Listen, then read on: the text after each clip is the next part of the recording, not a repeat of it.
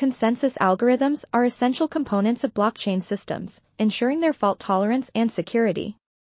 PAO is one of the most widely used consensus algorithms, which uses computational puzzles to allow mining pools to compete for block rewards. This excessive competition for computational power can lead to security threats such as the block withholding attack, BWA. To address these issues, this paper proposes a time-varying dynamic game model based on the degree of system supervision and punishment. Using this model, the authors develop a replication dynamic equation to analyze and determine the optimal strategy for mining pool profits under various BWA attacks.